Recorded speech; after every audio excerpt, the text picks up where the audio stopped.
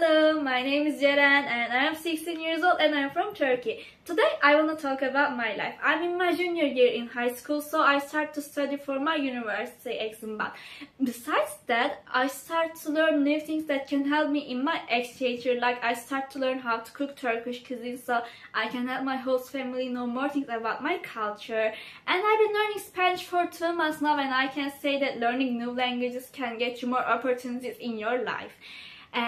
And I love being social, I love making new friends and learning new things about their life, and I love trying new things. Like with my 16 years of life experience, I can say that I tried a lot of things. Like I tried basketball, painting, and I tried gymnastics for 2 months. I play guitar, I play violin, and I play tennis. But now I only play tennis and play violin because I realized that these two are my real passions. And I love helping people and taking responsibilities. I think these things add so much things to people. And I love having fun so much with my friends, with my family. It doesn't matter. I love making good memories with them. And I love traveling. I love seeing new places.